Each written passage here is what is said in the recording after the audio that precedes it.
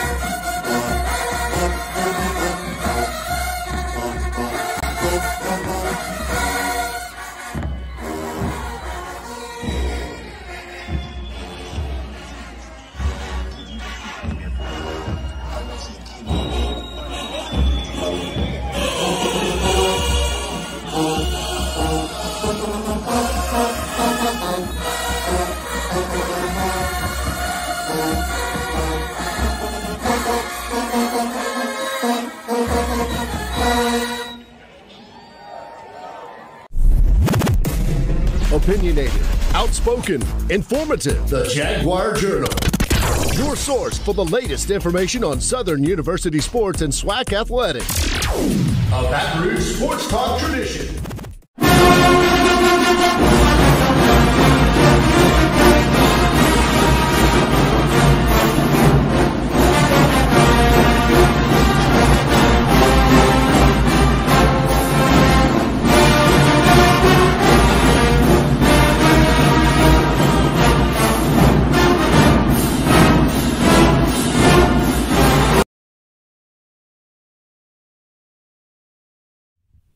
All right, we are live. Good morning, good morning, good morning. Good morning, good morning. It is the Jaguar Journal. I am Perry White, and this is Mrs. Brandi B. Harris. Good morning, good morning, good morning. And we are live this morning. Hope you guys had a great week. How was your week, Miss Harris? It's Mrs. Harris, I got to get that right. It's been a long week. I think we're all looking forward to a little break when it comes to Easter weekend and festivities and all that good stuff.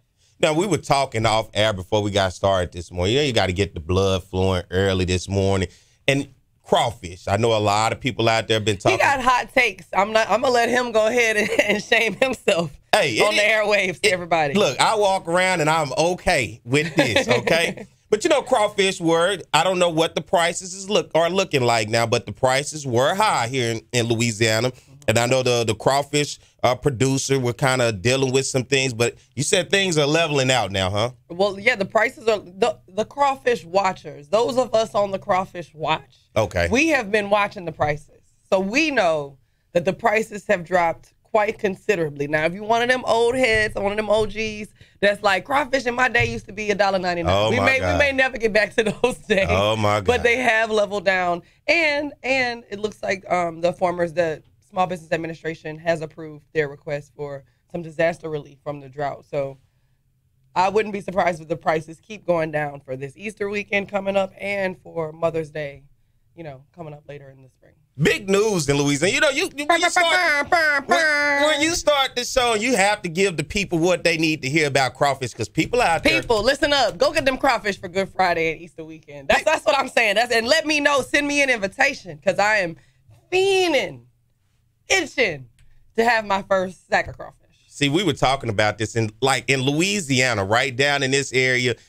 A date, right? If I meet a chick, how you doing? How you doing? Hey, whatever. After the texting and the talking, let's go grab some crawfish. Shout out to my husband, Harris. That's what we would do when we were in college. Instead of going out to eat and getting an appetizer, snowballs, 3 to 5 pounds of crawfish, eat that, enjoy that, then go out to eat. A Louisiana love story. Perry said that. I love that. That is accurate. A Louisiana love story. It's a way to a woman's heart in South Louisiana. I see, and I've noticed that since I've been here. If you really want to woo a woman in Louisiana, show up with that. So show up with them crawfish. So when I first moved here for school, the chick I was dating at the time, I guess she was gonna woo me, or she was trying to teach me how to woo her. Right. And at that time, there was a spot off a scenic highway we would go get crawfish, and it was always like get crawfish, daiquiri, or she liked Delaware Punch. You ever had? Okay. Yes. And that with the super old school. You aging yourself this morning. It is. It's okay. It is okay. Right. But then, you go to the park and we got all this crawfish, corn, and the potatoes. I'm not the biggest fan of the potatoes, and I'm not. Look, super hot takes. Yeah, Continue. come on. And so the first time I had the crawfish, I didn't realize really what I was getting myself into. So I'm trying to eat it, and I'm standing, I'm. Oh, no. So I'm trying, and guess what? I had on a white polo shirt. I must have cracked it the wrong way. And Juice, you already know. Well, you wore a white polo shirt. I didn't know what I was getting myself into. And that stain don't come out. I know it don't. That's it was always stuff like this. Pattern stuff, so a little juice on that. I wear an apron now, Get a little bib. Ain't nothing wrong with that. I need an apron. Ain't nothing wrong with that. I like to make sure that all of my clothes are covered up when I'm eating crawfish. Yeah, I'm one of those people. The older I get, honey, I pay for the nails. I'm going to wear gloves at my house. Now, when I go to other people's houses, I don't do that because I know how South Louisiana do. Y'all be judging and stuff. I get manicures, okay? So I'm going to take care of my little nails. But I'm the last man standing at the table. And last woman standing at the table. One of the most disgusting things to me, and I don't care, y'all can judge, because y'all going to do it anyway. You've been doing it for hundreds of years in Louisiana, getting that juice out the head or the body of it. This man is not having a real appreciation for the culture that we provide to the world. I eat gumbo. It is deliciousness. I eat deliciousness. I eat red beans and rice. It is deliciousness. But when I see that, if you grew up eating hog head cheese, I don't want to hear you talking about the heads of the crawfish, period. I didn't grow up eating hog head cheese. A lot of people did. Okay, well, don't you say that. Them country people out here certainly do. I just started liking boiled okra. How about that? Okay. With some cornbread. Okay. Right. You eat boiled okra? Well, no, I eat okra with like sausage and shrimp. Yeah, what's that, like succotash or whatever they call it? It's called. It got a name anywhere you go. It's just different. Yeah, call me, fill me up. Yeah, that crawfish. Look, you give me some shrimp. This is my favorite time of the year in Louisiana. It truly is, because it's that stretch before it gets to be triple-digit heat. You know what I'm saying? Where we are like sunny and 70, and it's like, is it San Diego out here? Like, it's so beautiful, and we all just are so kind, and there's so many events, and you can enjoy things. You know what I mean? We're going to get to that point where it's in the spring. It's going to be an afternoon thunderstorm every day between about 2 and 6. It's going to rain. Right. Just a random pop-up shower. And I love it up until the humidity. I'm okay with the triple digit. That's what I'm saying. Yeah, it's that late May, once that June creep in, that we all just... You got to take 2-3 showers a day, because man. It is hot.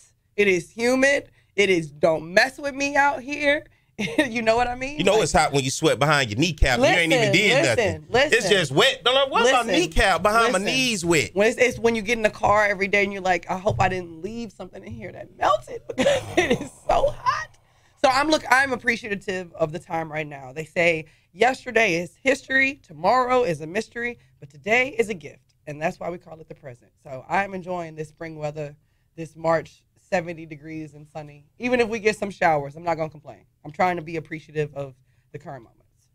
We got a lot going on in Jaguar land, too. It is a lot going on. Southern University just naming a new chancellor of the Southern University Baton Rouge campus, John Pierre, who, of course, ran the Law Center for a long time. And a lot of people love him. A lot of people have admiration for him. We'll talk a little bit more in depth about that here after we take a break. But just the idea now that Southern at one time had its own chancellor for the Baton Rouge campus, and then they combined it and made it a dual role for the president over the system and the chancellor over the campus. And I think as time goes on, the SUBR campus needs a lot more attention to detail, to someone paying attention to the campus within itself more so the campus and then the entire system. If you're listening out there, of course, Southern is the only HBCU system in the world with campuses in Shreveport, New Orleans. You also have the Law Center, the Ag Extension, and the Baton Rouge campus itself. So that is a lot to take in for anybody.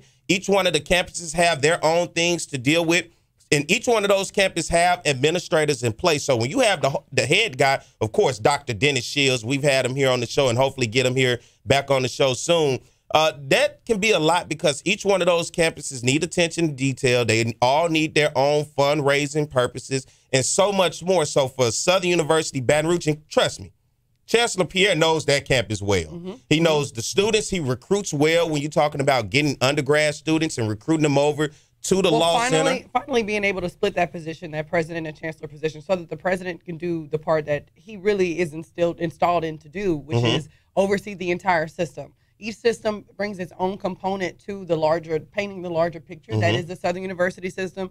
So it's great that Mr. Shields, Dr. Shields, with all of his experience, with all of his knowledge in educational administration and academics, that's going to make such a difference for what he can bring to the system and being able to focus his attention on connecting the system to other university systems out there and to not just to other HBCUs, but to other academic institutions all over the world. Now he can focus on that and not just have to zoom in on Southern University and Baton Rouge. About Chancellor Pierre, I mean, I could go on and on and on. What the man has done for the Law Center, what he does for the Southern University culture, like on campus, representing Southern University out here in the world, especially in the legal profession, is just such a huge thing. So I cannot wait to hear from him to see what his plan is going to be, especially for that very first year of, overseeing the land grant campus. So I'm very, very excited to see what happens for Southern University A&M College in Baton Rouge. I mean, you were talking to the Ag Center. I've talked to the Ag Center. They just had their livestock show. They're one of the last HBCUs that's still doing one of those full ag livestock shows. So for him to be able to focus on that and have an administrator that's just focusing on the land grant campus is going to be fantastic. So many changes are already coming for Southern, in the coming years anyway. So many different plans. I know there's a lot of different maintenance and stuff that's coming up. So I'm very excited to see what Mr. Pierre does. Oh, well, I'm excited right here to take a break because we got to pay some bills, and stay tuned. We'll be back. More of the Jaguar Journal. Danny Johnson, first and foremost, outstanding young man, great character, great young man. Can't say enough about him. Great father. You always see him, hanging around with his son and spending time with his son and his family. As a player, I can't say enough about him. He has all the athletic ability that you would want in a kid with playing corner. The footwork, speed, all the intangibles. I have a good work ethic. It's been a lot of times, in the off season, I gotta just push myself to go work out. Even if nobody else was out there, just to get that extra push when we get back into the season. Because I always wanted to have that edge over everybody else. So, it's just that mindset that I have. I want to be one of the best. So, I gotta push myself. If anybody else does. And it's like a lot of stuff that I want to do with my son that I can't do because I'm playing ball. So my biggest return to him is just, having him come to games on Saturday. He can see his father play in front of, thousands of people. It makes him happy. So whenever he's happy, I'm happy. But just when I get the chance to just go home and, hear everything, he's been doing in school and, what he likes and doesn't like, it just brings me back to that fatherhood of just being around him, and that's what I like to do. I put academics over football because, I can't play football forever. At some point, I'm going to have to rely on that degree. So, that's my biggest thing, and that's one reason why I came to Southern, to get that degree. So I set myself up to where I'll be able to graduate right after the season. So if football doesn't work out for me, I can always come back and go to grad school. So, education is a big thing for me. Danny Johnson put Southern University on a, national stage. Obviously, everybody knows about Jag Nation and Southern University, but you'll see Danny Johnson playing on Sunday one day, and he'll be able to be an ambassador, for the university.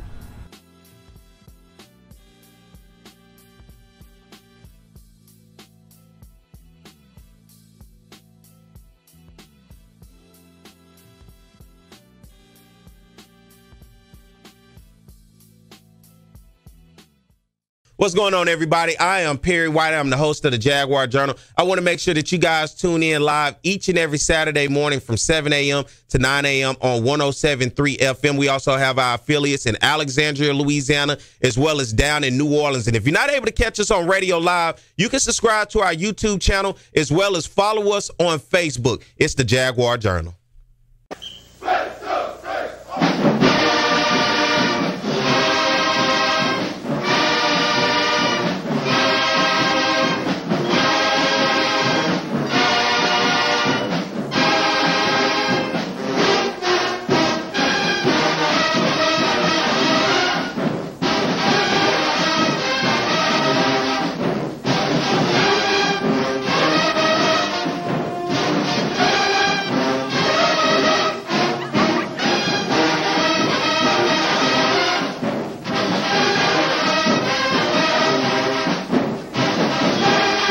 All right, we are back. It is the Jaguar Journal. I am Perry White, joined here this morning with Mrs. Brandi B. Harris. We rocking and rolling. Good morning. Good morning. Come on now. Good morning. Good morning. Good morning. Good morning. The big news this morning. It really is big news this morning. It is. The big news this morning. You want to say it or you want me to say it? Ladies. Okay. Southern University and A&M College has named Chancellor John K. Pierre as the now Chancellor of Southern University in Baton Rouge. And it's a pretty big deal. He's going to be moving from being the Chancellor of the Southern University Law Center to now overseeing the entire Baton Rouge campus, which is a big deal. You kind of gave us the headline earlier of that means that now, after some years, separating the President-Chancellor role from overseeing the entire system and the university to President Shields will now be able to focus on being the president of the entire system, and Chancellor Pierre will be in charge of the Baton Rouge campus. That's it. I haven't seen a lot of reaction from folks because I was so busy just trying to see what the university said. And they did put out a press release. So of John K. Pierre, he says, as a higher education advocate, I am honored that the Southern University System, Board of Supervisors, and Search Committee are confident in my ability to champion and lead the Southern University and A&M University College. He says he's committed to advancing the university's mission and fostering partnerships that will position students, faculty, staff, and administrators and alumni to serve as transformational change agents, which is kind of very similar to the role that he's already been playing as the Chancellor of the Law Center. Dr. Shields saying that he and Chancellor Pierre have worked closely together in the last 6 months, even before this board vote. So when Chancellor Pierre appeared as one of the finalists, I don't know about you, but I really wasn't surprised. No, not at all. Because of what he's done for the Law Center, the way he's represented the entire Southern University system through being Chancellor of the Law Center. Transformational change. So what we know about him, okay? Since 1990, he's been serving in a faculty and administrative role at the Law Center. In 2016, he became the Chancellor of the Law Center, making it, again, a global institution. I don't know if people know, but the Southern University Law Center is unique in that it provides part-time classes, night classes. Most law schools, you've got to go to school full-time. And we know that in many communities, you can't go to school and not be able to provide for yourself. The fact that the Southern University Law Center has continued in that mission of making law education available and open as an opportunity to everybody, such a huge deal. In 2023, the Southern University System Board of Supervisors, tapped Pierre to serve as the interim executive vice president of the Baton Rouge campus. So again, he's kind of already been slowly stepping into a major administrative role before joining academia. Here's him before all this time. From 86 to 1990, he served as a Judge Advocates General Corps officer, JAG officer for the United States Army. So obviously he's been involved in law.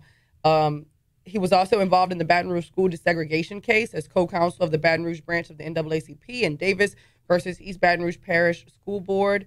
So he served in some pretty landmark cases, including McWaters versus FEMA. In addition to that, he's won some pretty top awards. Educator of the Year from the Thurgood Marshall College Fund and top 10 most dominant HBCU leaders from the HBCU Campaign Fund. So many different organizations he's a part of.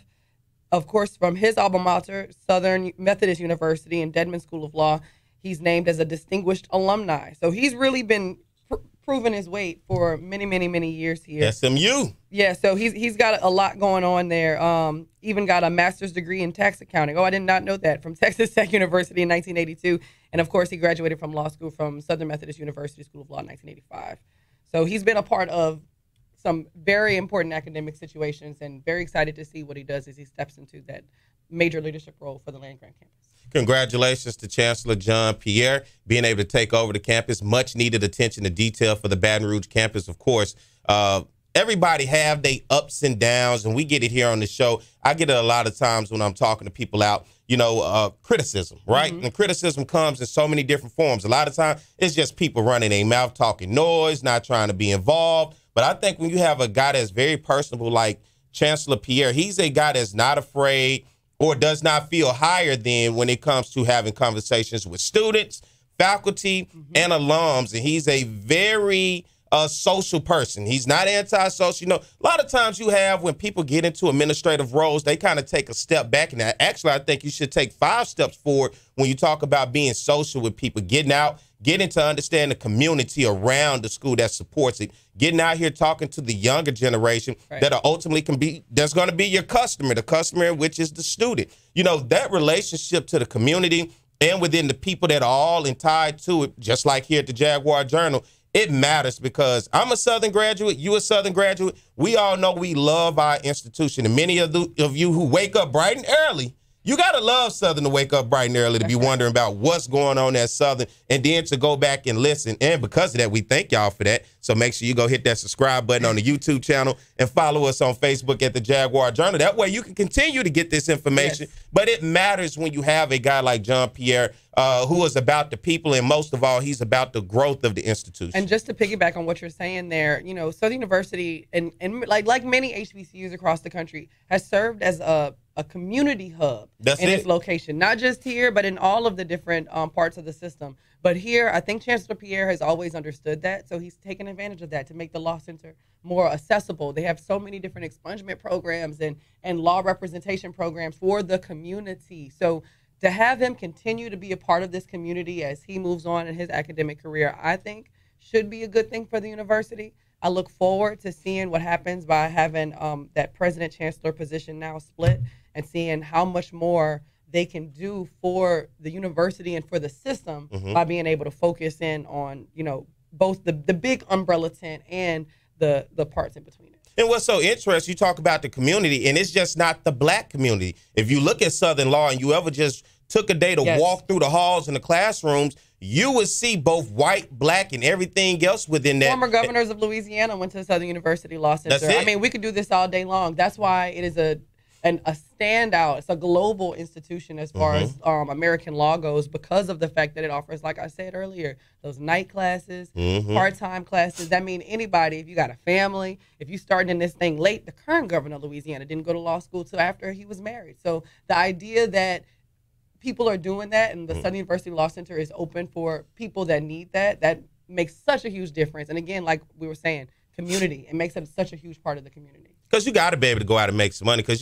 these days the women don't want to go to Applebee's. They not trying to go to Cheesecake Factory. They don't want to go to no Chili's. They ain't no two fucking dime. They don't want that. Where you want to go eat? Where you eat? Oh, I'm not like the girl. I don't know. You can't just say I'm going to law school now, baby. Where we gonna go eat? Because I'm not trying to go eat no Applebee's and no McDonald's and none of that stuff. So so because Southern Law offers that, is a great opportunity for people to be able to continue to pursue an opportunity or a career in law. And now to have him over at the SUBR campus, I think is big. So now what's going to happen? You're going to have the search now for the law school chancellor, which I believe is going to be huge. That's big shoes to fill, right? Freddie Pitcher, who was the chancellor over the law school before Chancellor Black Pierre. City judge in Baton Rouge. First what now? First Black city judge in Baton Rouge. Say it a little louder for the people. First elected judge in the city of Baton Rouge.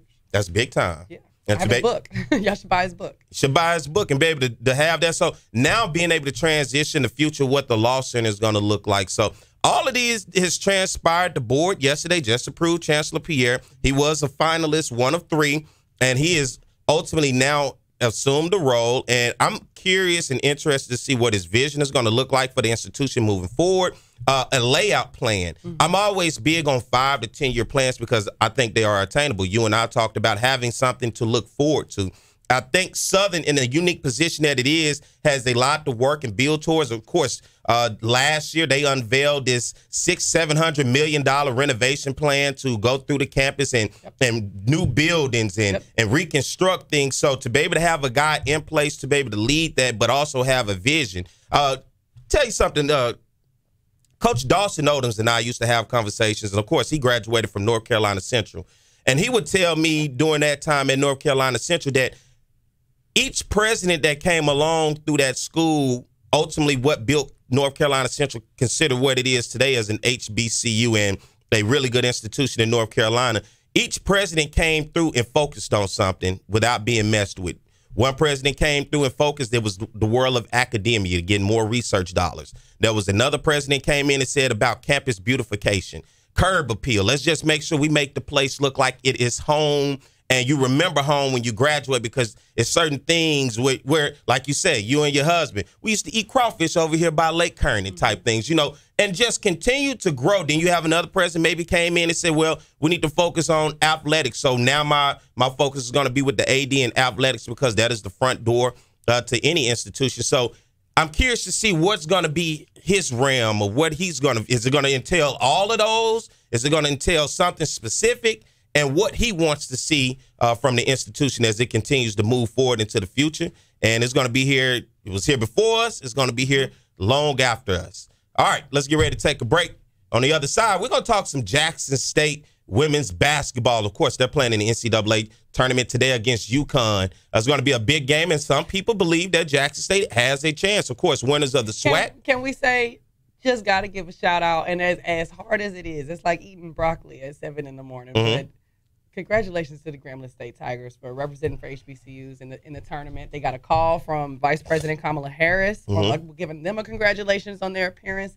Nobody expected them to win that first game in the first round, so I'm very excited to see that they did that. It put on for everybody. Everybody was so excited about it. That's it, and we're going to have Travian Scott, of course, come on at 8 o'clock and talk to us about Grambling State, that win, what it means for the conference, and what most importantly it means for the viewership, the people, the money for Grambling State University. So y'all stay tuned. We'll be back more to Jaguar Journal. It's On the Yard Sports, and I'm Perry White, and what I need for you to do is go follow and subscribe to our YouTube, Facebook, Instagram, as well as Twitter right now. Talk about offense, we talk about Southern, and it begins with their passing game. Tom, beyond potent, we're talking about high octane, we're talking about fast break, we're talking about 41 points a game, some 500-plus yards since Terrence Levy has taken over this offense. Because that young man doesn't drop any ball. With the legacy that you started here, you got to feel happy to see it continue on with Doug Williams. Ball now back at the 22-yard line. Levy. No pressure at all. Touchdown, Ingram. The Bayou Classic. Levy on a first and goal play. Throws a touchdown. Grambling comes with a blitz. Levy steps in the pocket. And his pass is caught. One-handed grab. Sort of in the middle of the road of the SWAC, but immediately they jump on the Jackson State defense. And here's Levy rolling out. And the pass is caught. Ball is at the 31-yard line. Again throwing the football downfield. Oh, and his receiver, Hayes, makes the catch. See you later. Touchdown, Southern. If you're going to get, I got some free tickets. Look out for it, brother. Going downfield. Oh, and what a play by Southern. Score. He's played a lot tougher ever since. And this is a free play for Southern. 2nd and 15. It's a free play. Levy completes his pass. It's a free play. Oh, and he's still up. It's a free play. Hayes is going to continue running inside the 10, the 5. Unbelievable Michael Hayes. 3rd down. And 23 for a first. Levy over the middle. Nice pass that time. 2nd and 20. Levy doesn't have to get it all, but he's going to have to pick up some yards. Here he is throwing, nice catch made. The receiver, Michael Hayes. There he goes. Hayes makes the catch. Hayes still on his feet. Hayes looking for blocking. Hayes trying to find a hole. Hayes is still on his feet. He alley-oops. He's inside the 15 and drawn out a foul.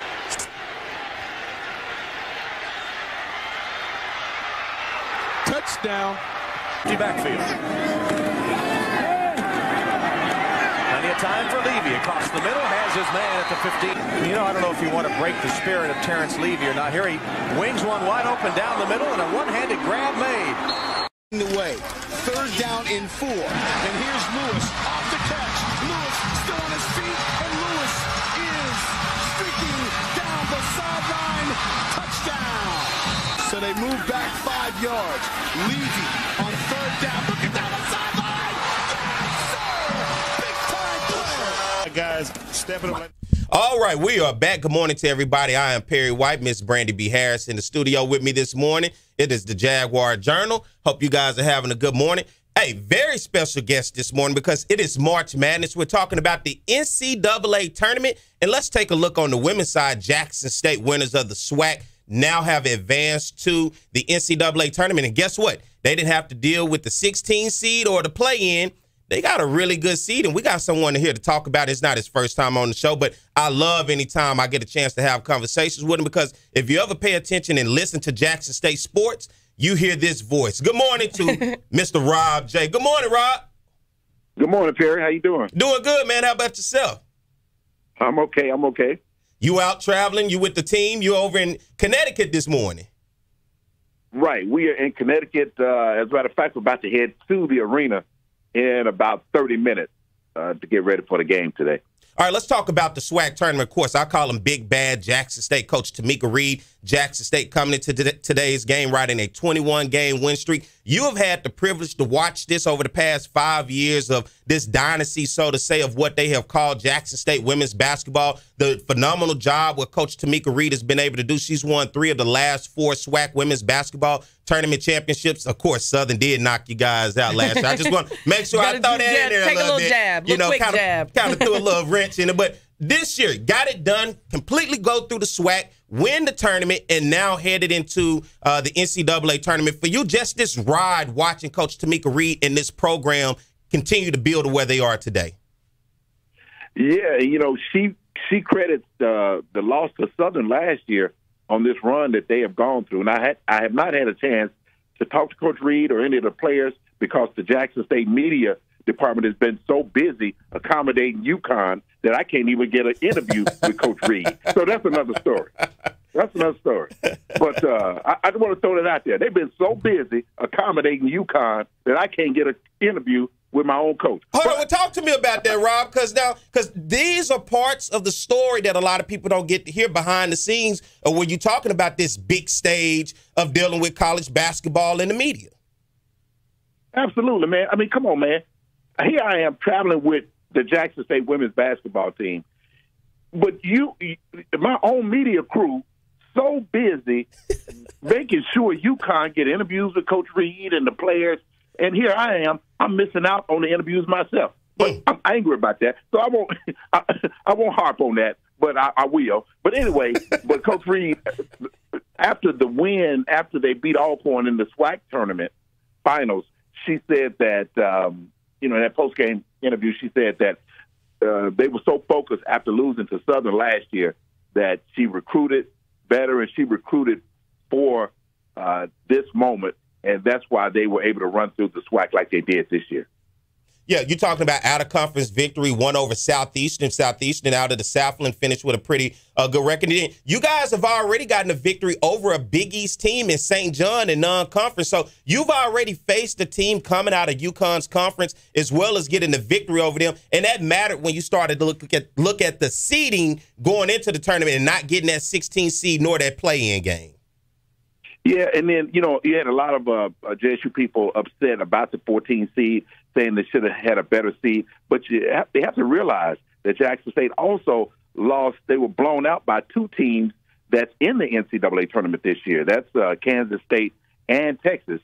So the NCAA committee, they takes all that into consideration, and they look down on the SWAC anyway. Look what they did to Grambling. I mean, you had this guy, Joe Lenardi, saying, oh, Grambling should be happy. They should be, this is their championship being in the tournament. Man, get out of here with that. Yeah. If you win your conference championship, you don't get a play-in. You don't get a 16 seed. You should start out at a 12 seed if you win your conference championship. Look at Mississippi State.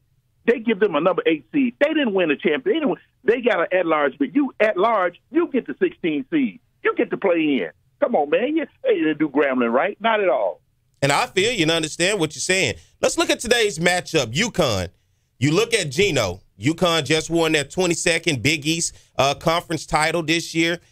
Two teams, and UConn, of course, when you say dynasty, when you're talking about Geno, you say, man, this is a program. It is not the program of yesteryears, but nonetheless, they went through Big East undefeated and won the conference. What do you see with this matchup with Jackson State that a lot of people feel has an opportunity today to be able to create some March Madness against UConn?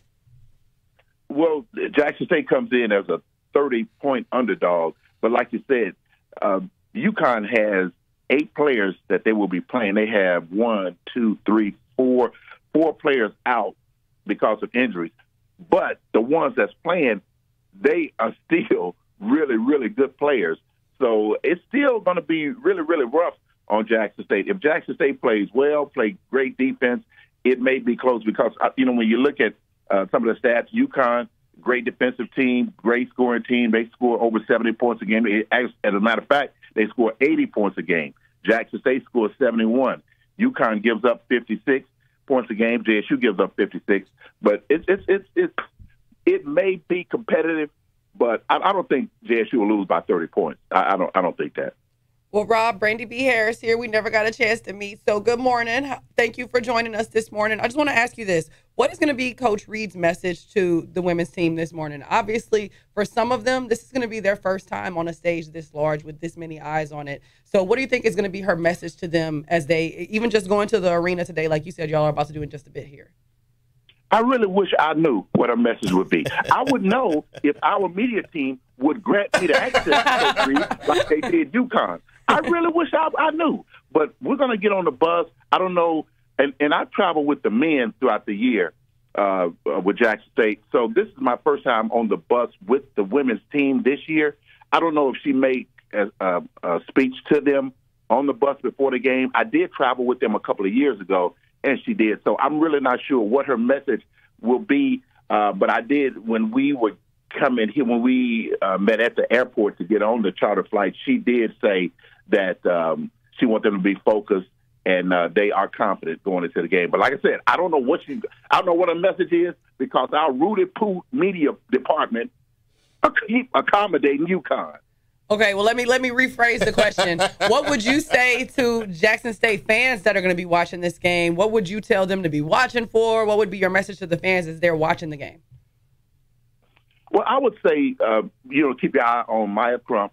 Maya Crump is one of the best players in the SWAC, and she's the transfer from the University of Houston. Also, keep your eye on Angel Jackson, who is a defensive SWAC player of the year. She's great at blocking shots. As a matter of fact, Jackson State blocks more shots than UConn coming into this game. JSU averages 5 blocks a game, UConn with 3.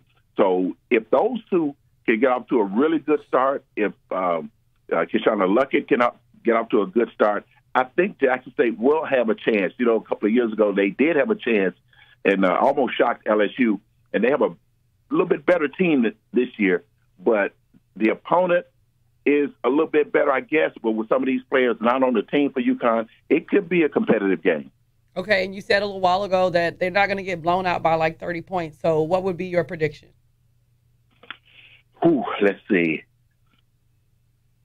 They have some outlets saying that Jackson State might win 73-68, something like that. I hope that's the case.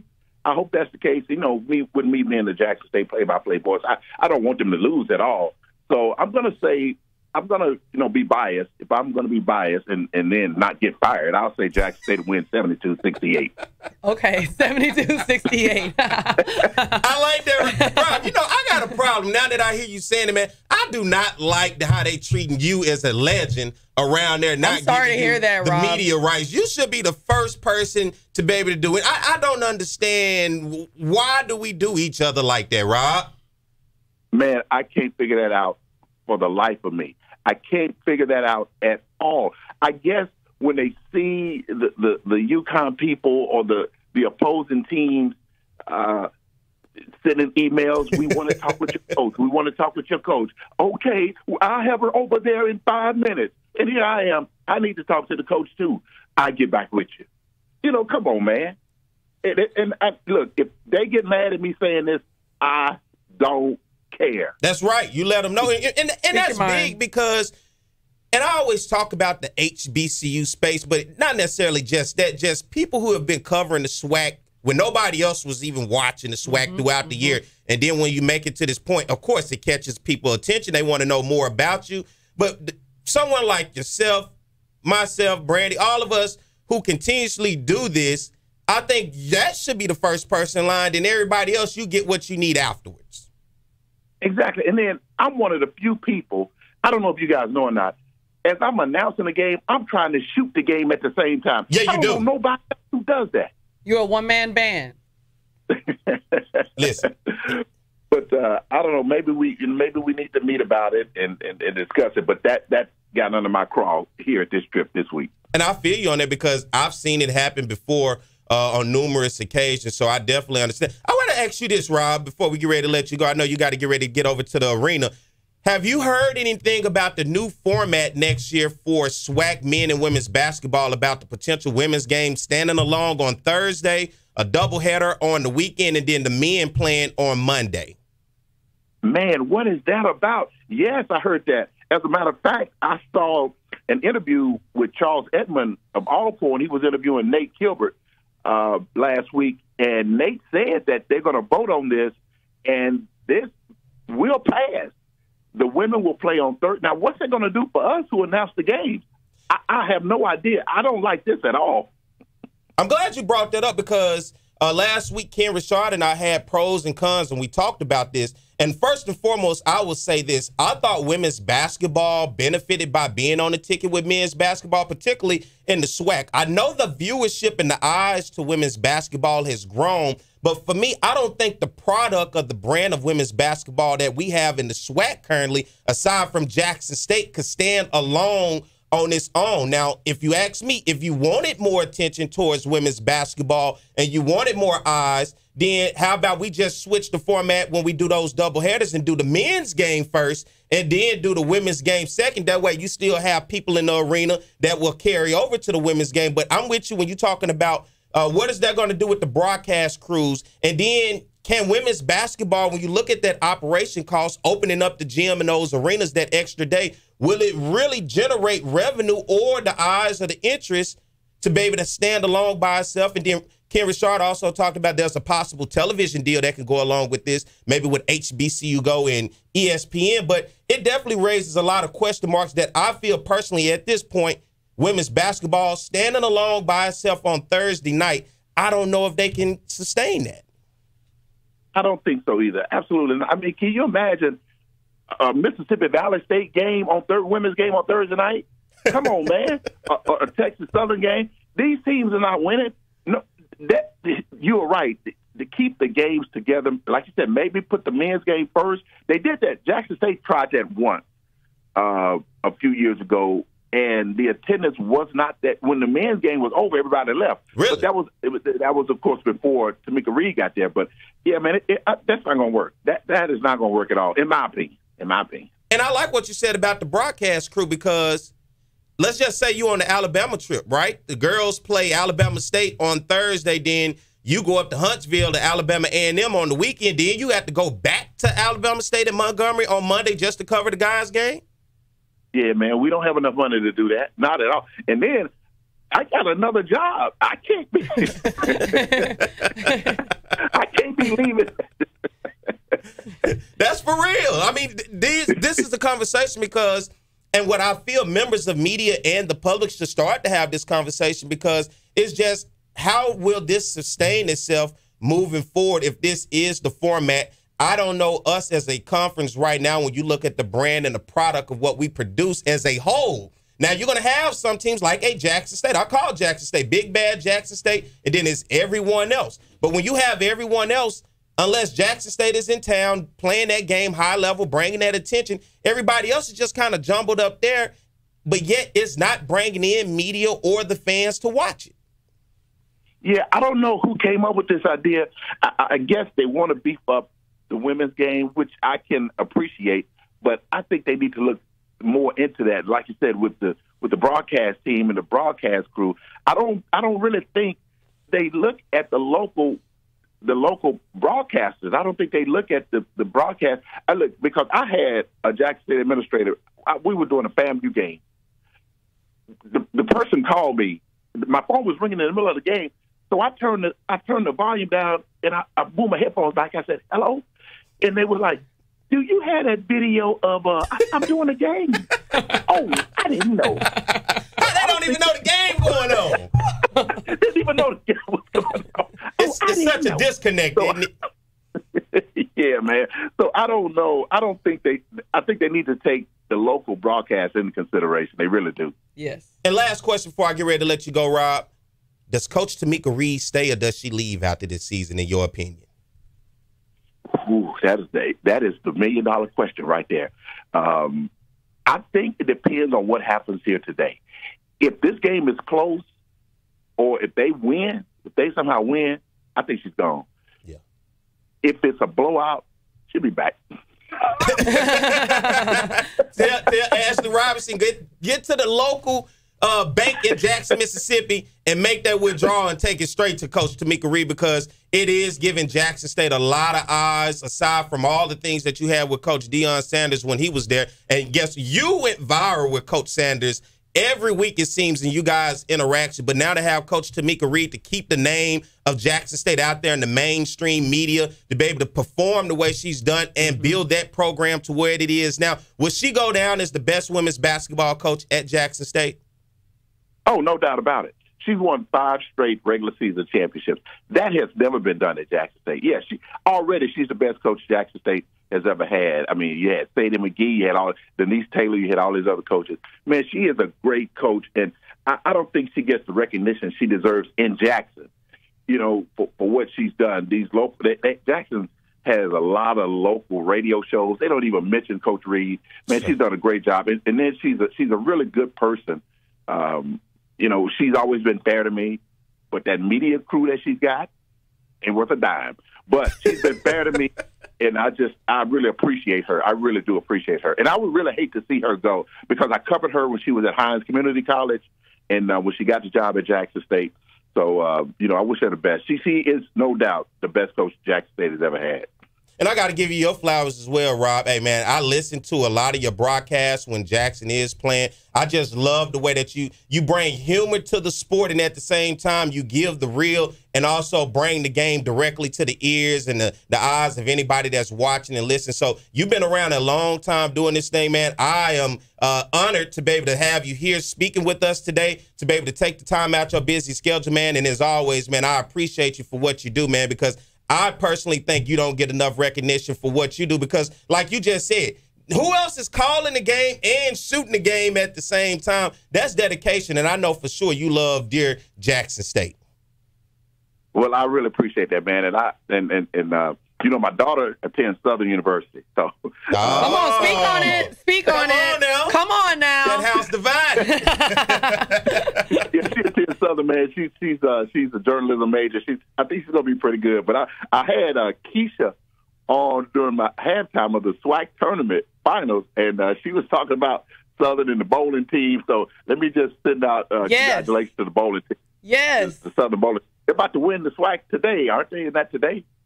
I believe I got to look at the schedule, but I know they had a bye, so it throughout the week I believe it has led up to today. Yeah, well, congratulations, guys. I really appreciate you guys. Let me on. I appreciate you, man. You got to share your daughter's information. Maybe we can get on here and get her some radio time, man. For sure. She's cut from a good cloth. Do that, man. Thank you so much. I really appreciate you guys. Man, thank you so much. Appreciate you, Rob, and good luck to you guys today against UConn. Going to be a big game. It's tip-off at noon here Central Standard Time. And, man, I hope they give you all that. Push everybody else out the way. Give Rob J. and let him get up there and talk to his own coach, all right? All right. Thank you, guys. I appreciate you. All right, that was Rob J. from Jackson State. He's the sports broadcaster, man, a phenomenal guy. He's been around the game a long time. Lots of good information there. Lots of good information. Let's get ready to take a break. We'll come back shortly before we get to the top of the hour. Stay tuned. More to Jaguar Journal. It's On the Yard Sports, and I'm Perry White, and what I need for you to do is go follow and subscribe to our YouTube, Facebook, Instagram, as well as Twitter right now. T.R. Ricks is a fifth-year senior who's getting his first chance to drive the train that Bob talked about. And right now, he's driving it quite well because the Southern Jaguars are kicking butt in the SWAC conference. As Bob mentioned, 6-0 overall in the SWAC, and T.R. Ricks has played so well, over 2,000 yards passing. In the last 3 games running the football, he's been over 100 yards on the ground. The respect factor that he gets from his teammates is incredible. As a fifth-year senior who's never started, they elected him captain. And the numbers he has put up are represented on your screen. 27 total touchdowns on the offense, a pass percentage of nearly 60%. He could be the SWAC Player of the Year on the offensive side. Best, and they're going to get a huge dose of the best offensive player in the SWAC, and that being Thomas Ricks. Yeah, what Thomas Ricks has found a way to do is just beat defenses either with his arm, with his feet, or with his leadership capabilities, finding a way to win the games late with fourth-quarter comebacks. He showed versatility and athleticism. He's a tremendous athlete that knows how to win, most importantly. He really is a leader both on and off the field. I just think it has come to a maturity level. I have a 4-year-old son, and, when he was born, I had to grow up fast, and, just staying in school and practicing every day, trying to get better every day, just so he can have a better future. It's just been my inspiration. So, I just think that's my motor that drives me and, keeps me in the game. His 4-year-old son, Collier, has not missed a game this season. They throw the football around in Rick's dorm room at Southern, and he says it's great playing football with Collier. 1st and 10. Ricks. He's got Vernon. Vernon makes the catch at the 45. They can run the entire offense with all those guys in the game. Ricks to Vernon. 1st down. Holmes in the backfield. Ricks. 1st down. Gage on the tackle, but not until Ricks picks up the 1st down. 2nd and 7. Ricks. Overstreet's got it.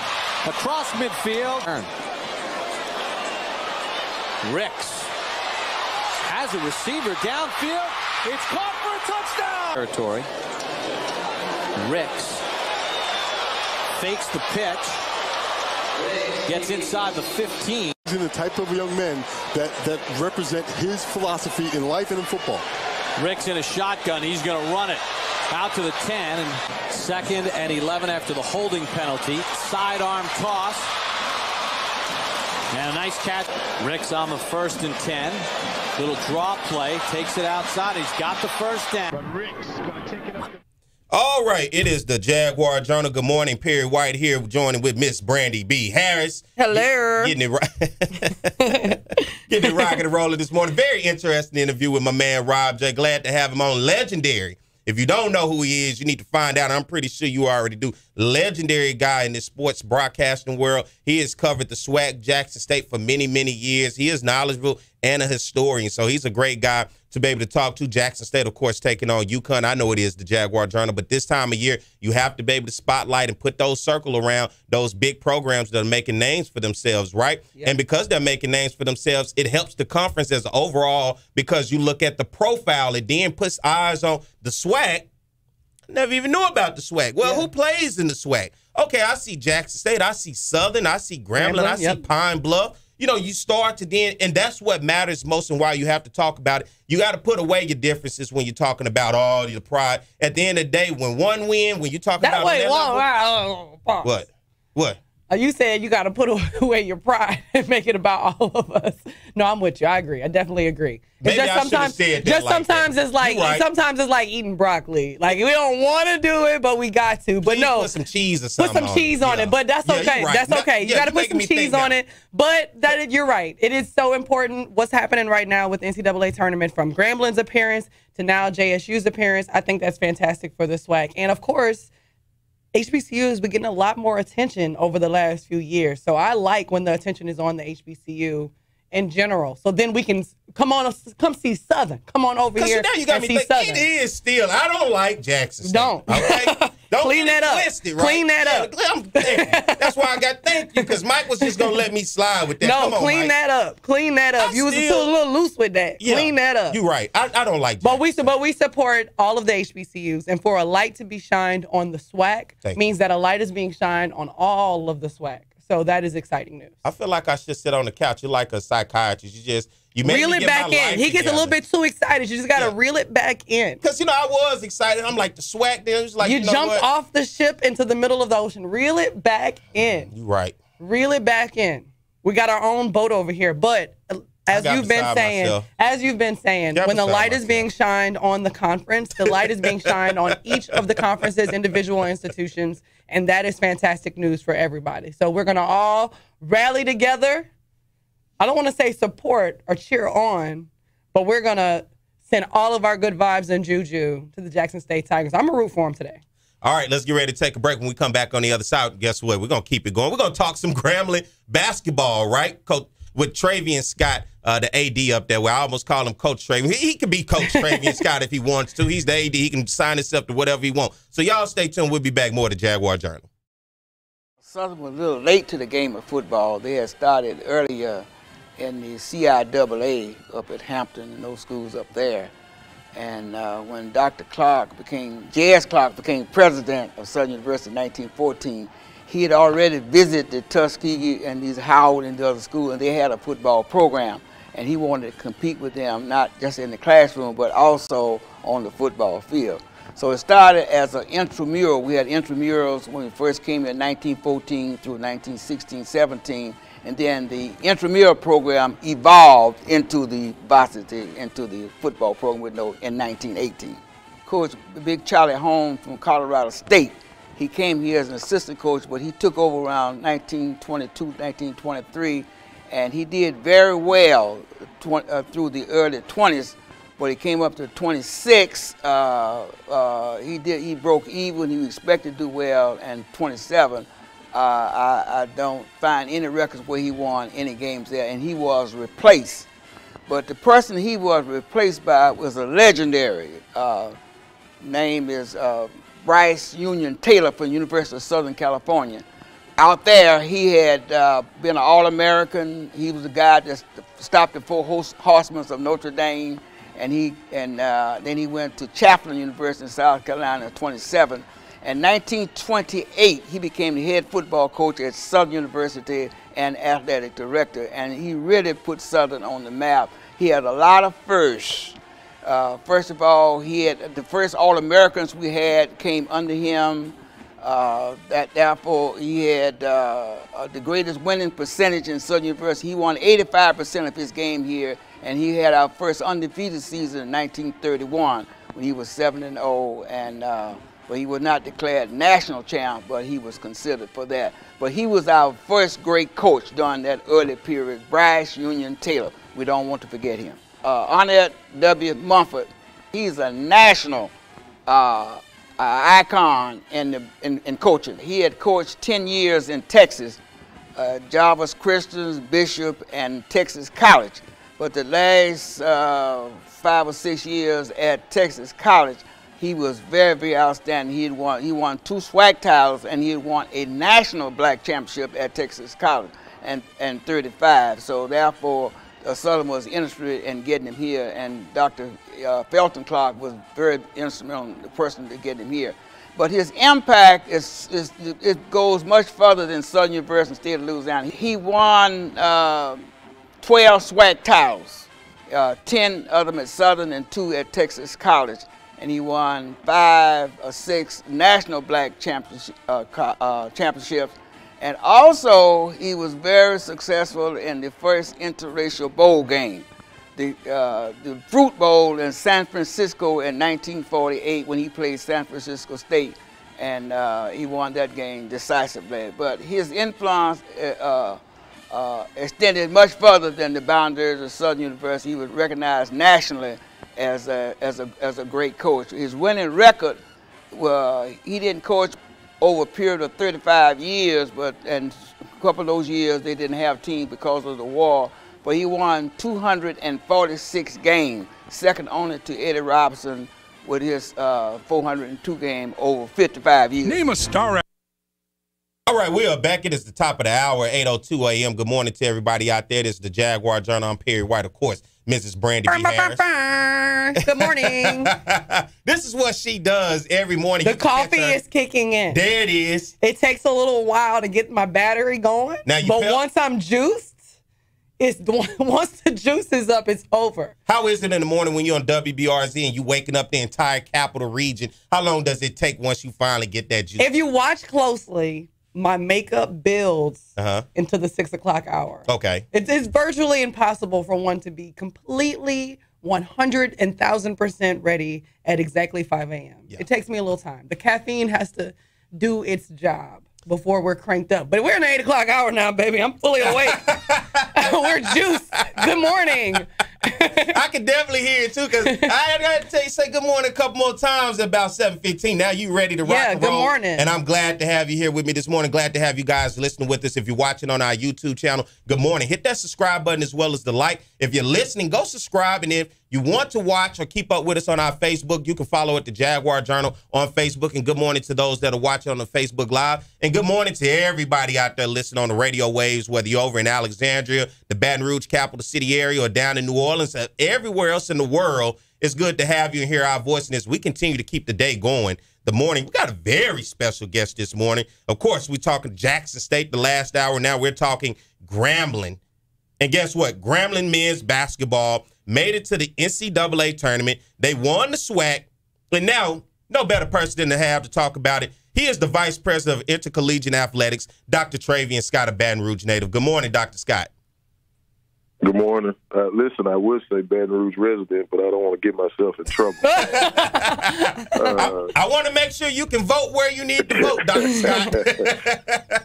Good morning, everybody. How's it going? Man, phenomenal ride for you guys. First of all, you're talking about this season, men's basketball, Grambling State. You guys came up short last year, but then against Texas Southern, then you get to rematch again this year against Texas Southern. Before we even get into any of that, let's just talk about you, the program, as well as your head coach and Coach Dante and what he's been able to do for you and his relationship for this basketball program. Well, I'll skip talking about me. And I'll go straight to Coach Jackson and what he's been able to accomplish. When I walked in the door August 2nd of 2021, he was one of my first meetings. And, we had very honest conversations and dialogues about what we wanted the program to look like, how he wanted it to look, what the plan was, to continue to build the program. And I think the biggest thing, for me in the conversations that we have with our coaches is understanding the process of this continuum of being good or being below average, being good, being excellent, being great, and being elite. And right now, we're just past. We're right at good. We're happy but not satisfied. Coach had a plan. He executed the plan really well. In our conversations, again, in those discussions, it was really about providing resources and, access to certain things that he felt he needed to be successful. We provided those. Any athletic director in America will tell you, once a coach starts to ask for things, then, of course, the admin is going to want a return on investment. I think we got it. And are receiving it. And at the end of last year, I think we were 15-3 in the league, 24-9 overall, the most wins in the history of Grambling State basketball. We gave Coach a 4-year extension, and then he turned around this year and, won it again, won the regular season, won the postseason, won the first four, back-to-back regular season champions.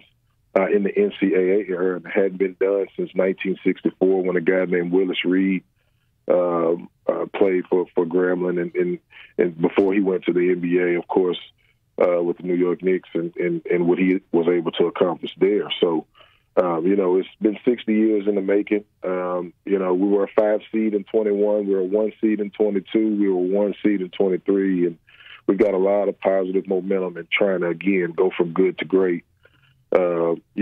And trying to establish ourselves as an elite force for the sake of basketball, since we're talking about basketball. at Grambling. And so, that's the mission, that's the goal.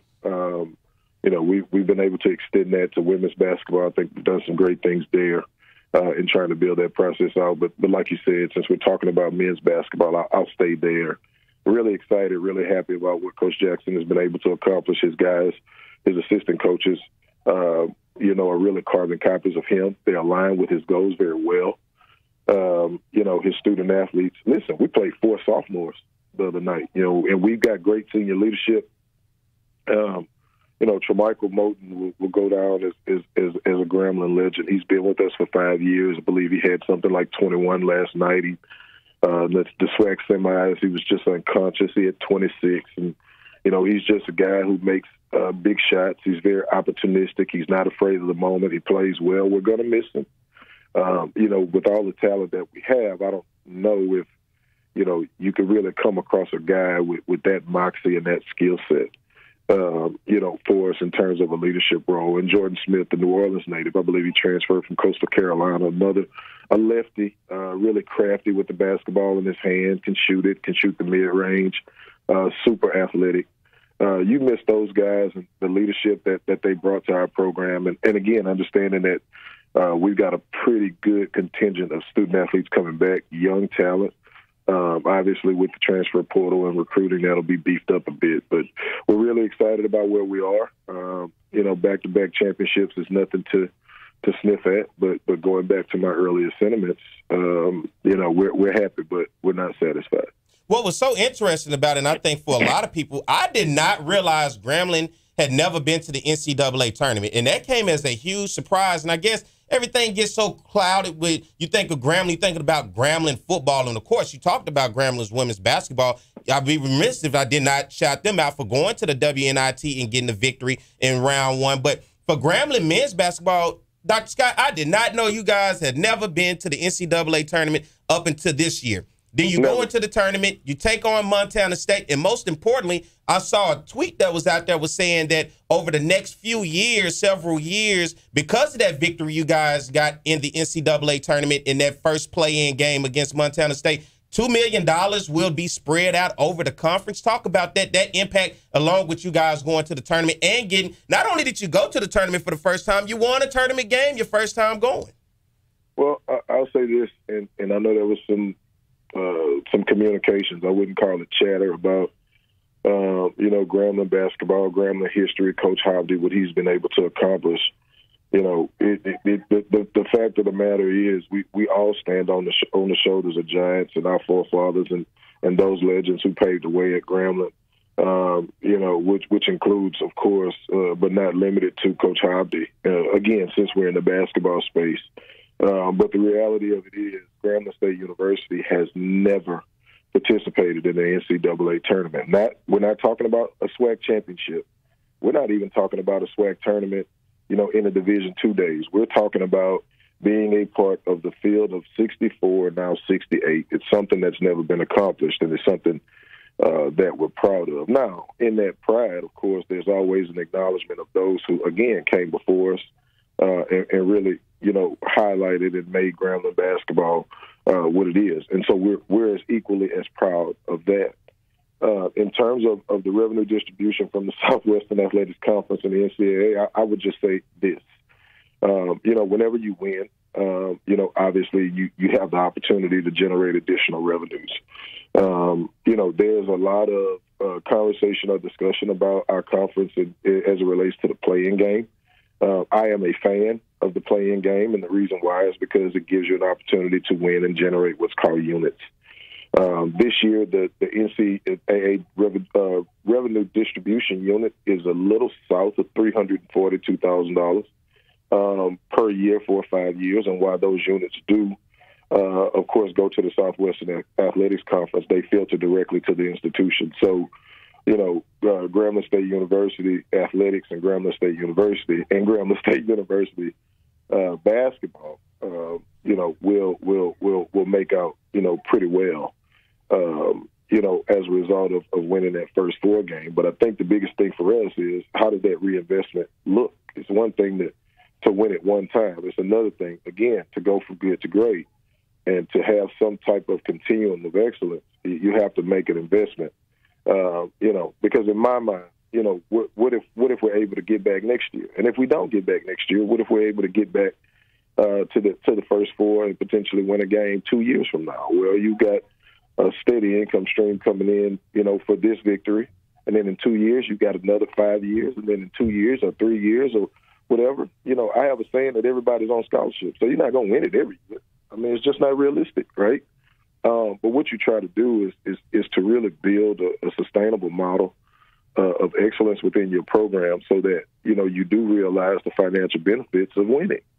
And that comes with an initial investment. And when you're able to get to the NCAA tournament, then there's, $1.7 to $2 million waiting on you. And I think next year, it's going to go up probably another 2.5% to 3%. So anywhere from $345,000 to $355,000 for a unit next year for winning a tournament. Now, if you look at it and you go back and you say, well, if Grambling won one game and it's $1.7, $1.8 million, then what does it look like for teams that are winning 2 games, 3 games, 4 games, Final Fours? Well, do the math.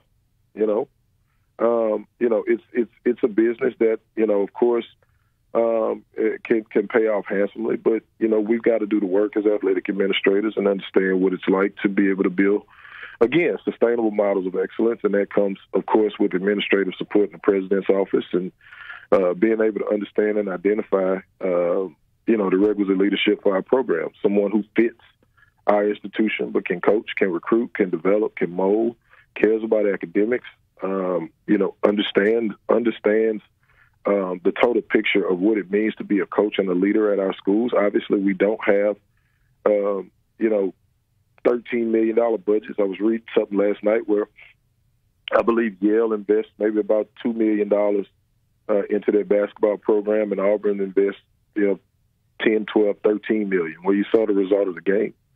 But you've got to find a coach that fits where you are.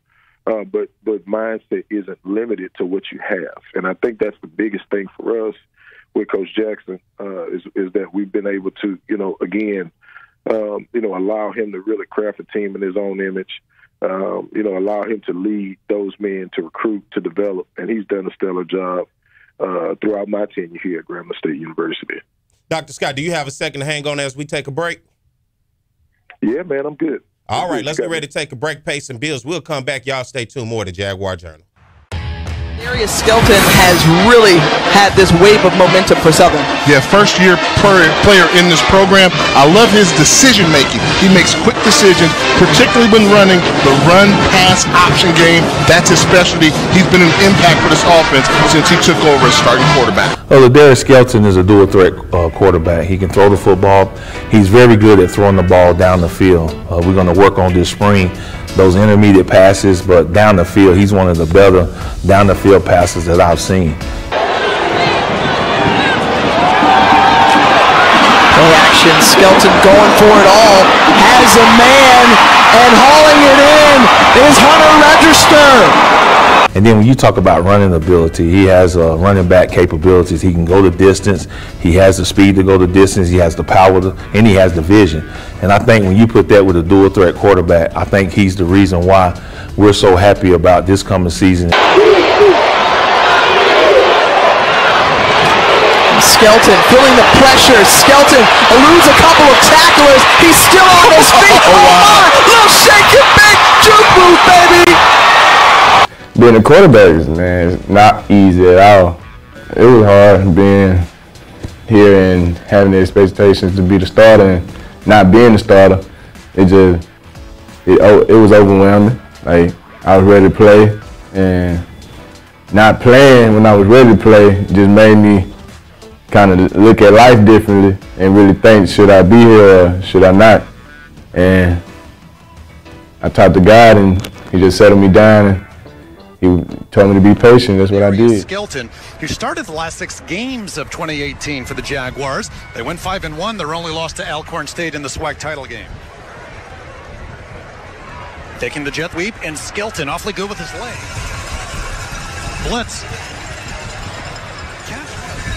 Register, the receiver at the bottom of your screen. Nice grab. All who have had an impact here in the year lowing. Southern still. Skelton comes up for the 3rd time. Taking the jet sweep, he'll keep it. A good lead block as he cuts it to the outside.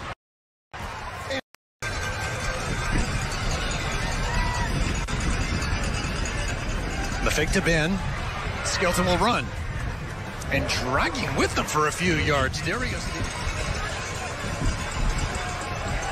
The time stepping up into the end zone has registered. Flag down, catch made, touchdown. And it's actually first quarter yards. Southern 121, McNeese 40. Fresh set of downs as we begin the second quarter. And looking deep, Skelton for register. What's going on, everybody? I am Perry White. I'm the host of the Jaguar Journal. I want to make sure that you guys tune in live each and every Saturday morning from 7 a.m. to 9 a.m. on 107.3 FM. We also... All right, Mr. Scott, thank you for joining us. We have Travion Scott, Athletic Director for Grambling State University, joining us this morning. It is the Jaguar Journal. This is the Jaguar Journal. Good morning. Happy Saturday to everybody. I hope you're enjoying this beautiful Saturday. We're shaping up to be a beautiful Saturday here in Baton Rouge. But if you didn't know, Grambling State Tigers, let's run through the stats as they just wrapped up a historic season. Big congratulations to the Graham fam, back-to-back regular season champs, conference tournament champions, first time in school history, first NCAA tournament appearance, first NCAA tournament win, and a call from the Vice President of the United States. So, Mr. Scott.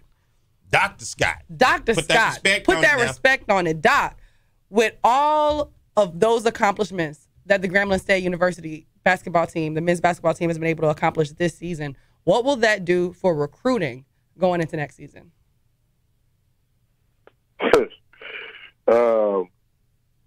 I don't know what it'll do for recruiting necessarily. I just know that our guys are working really hard and have been all year really to establish relationships with, some of the top student athletes in the country. And so, I don't necessarily know, like right now, I just think our guys work hard. I mean, this is what we expect, based on the work that's put in. So, I would imagine, of course, that recruiting would spike a little bit, depending on how you look at it. But, it's so cyclical. Obviously you're dealing with 18 to 22-year-olds, sometimes 23. I've seen kids get as many as 8 years of eligibility these days, man. You never know. That COVID, man. Yeah, but I think the biggest thing, and I really want to hit and land on this point is that, you got some pretty great talent, out here. Obviously, the high school game is taking a bit of a beating because of the transfer portal. You've got really good junior college student athletes. You've got Power 5 student athletes transferring over. For us, it's really about being able to fit who we are, what we do, and being a certain type of student athlete, right? And sometimes we pass on better talent for guys who fit the mold of what we're looking for. And so, while we're talking about recruiting, spiking, and all of the good things that basketball has done, basketball and Coach Jackson under his leadership is going to look for a certain type of student athlete. So, it may be, a student athlete with a lesser name, with more upside, who understands his vision, his culture, and the direction of his program. It's somebody who wants to be in alignment. Now, I will say this, and I would be very, very remiss if I didn't add, exactly what our mission is as an athletic department. And it starts with being a subset of the institution. So, yeah, basketball did an incredible job, last week and the week before. But think about what that does for Grambling State University. And think about the exposure all the way back to the SWAC tournament. I believe we played, I think the women may have played Alcorn and the men may have played, who was that? Bethune-Cookman.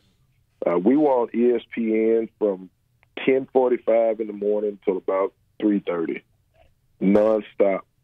Yeah, Grambling Athletic, but Grambling State University. So that means that the world-famed Tiger March and Pep Band was on full display. Our national championship, defending national championship cheer team was on full display. All of the good news of Grambling State University was on full display for 6 hours before we made the NCAA tournament, right? And so, you know, we were 1 for 2. I was, you know, I really, really wanted to win both of those championships, but that's neither here nor there. But, you know, we had an opportunity then to be the only game in town on Wednesday night. We struggled early, but, you know, a typical Dante Jackson team makes great adjustments and continues to fight. And they pulled it out. You know, and then all the way to last night where, you know, we played a very good Zach Edey-led Purdue team. And again, the guys continued to fight, and we just didn't have enough. And so, you know, it's great for recruiting. It's great, you know, for our coaches who are going to, you know, go and try to amass talent, but talent that aligns with what we're trying to do. But it's even better for our institution, you know, to be on the forefront of everybody's minds for the last 2 weeks. Think about what that does for admissions applications, what that does for student morale, what that does for faculty and staff morale, you know, how we carry the message of moving Grambling State University forward. And that's basically our role as athletic practitioners in understanding how to extend the brand, as I watched Zach Edey dunk on us last night, how to extend the brand and the mission of Grambling State University. Well, Dr. Scott, let me ask you this, because I think you're making an excellent point. That's 2 Jaguars. Well, I recognize that even though, like I said earlier, it's like eating broccoli, giving y'all all this credit and praise, but it does shine a light not just on Grambling, but on HBCUs. And obviously, like you said earlier, y'all are developing, or you're wanting to develop a culture, or continue a culture of excellence. Let me ask you about this. Grambling State Tigers got a very important phone call before this NCAA tournament appearance from the vice president.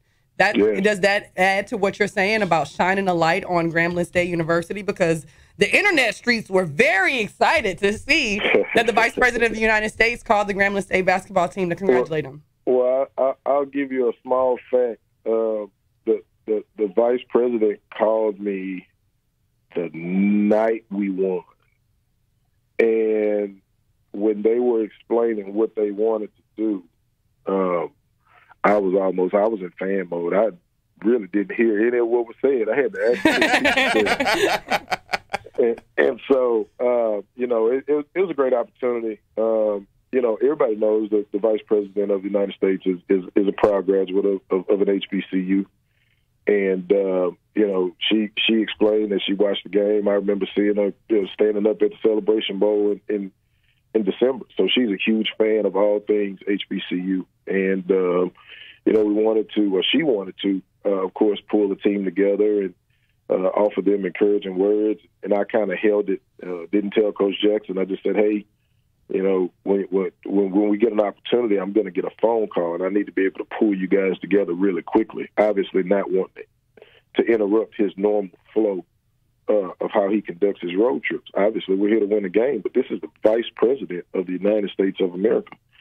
And so, you know, he graciously obliged, and we got the guys together and our coaches together, and they had an opportunity to you know, really, you know, advance some dialogue and share what she thought was a great night on behalf of not just Grambling State University, but HBCUs. And, you know, he got some well-deserved kudos and flowers, and I couldn't be happier for he and his coaching staff and his team.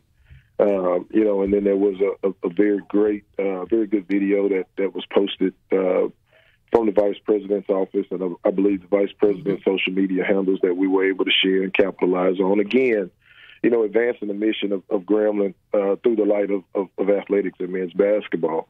You know, and it was great. You know, we've gotten, you know, calls, texts, emails. Any checks?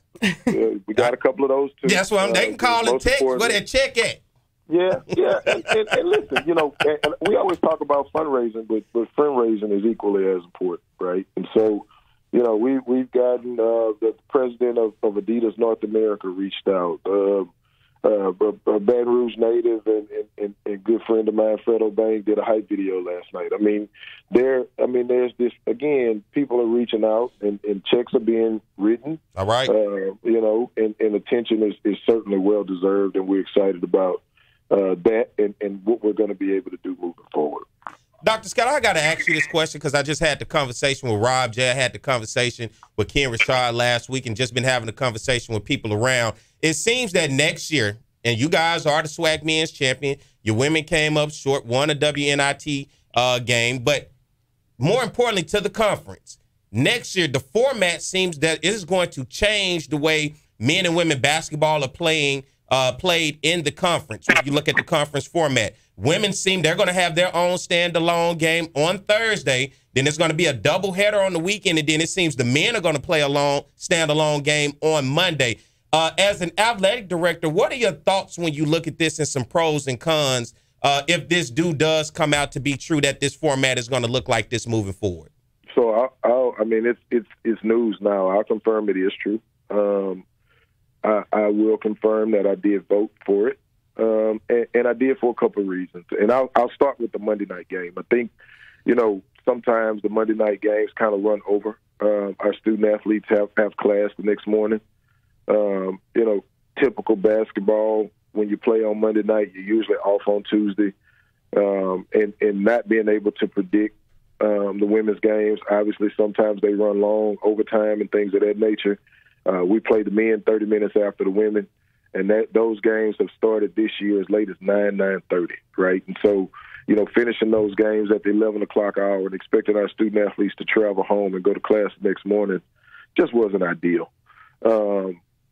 Secondarily, and I probably should have led with this, what a great opportunity it is for now both of our sports to have the ability to have their own night, specifically women's basketball across the Southwestern Athletics Conference. Obviously, everybody sees what Coach Reed is doing at Jackson State and what Coach Simmons is doing at Grambling. But the women's basketball platform has increased substantially in our league over the course of the past 2 or 3 years, right? And so, being able to have a Thursday night where women's basketball is on the docket by themselves, right? They're the only ball game in town.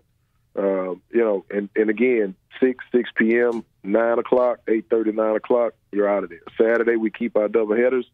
On Monday, we highlight the men. And it gives us an opportunity as we continue to grow our league, with different platforms and media bases, to move forward. And I think it's a great thing. It's a great opportunity to continue to extend the brand imagery of the league. But it also allows our student athletes to be students, and allows our women's basketball programs to continue to increase and evolve and enhance by having their own nights on Thursday. TV can pick those up. Again, we talk about checks, more revenue is generated at that point, because now on Thursdays, we're talking about women's basketball. Of course, there's an opportunity on Saturdays, but on Saturdays, you start games earlier. We've started games as early as 11 o'clock in the morning in this league, depending on TV, right? Mm-hmm.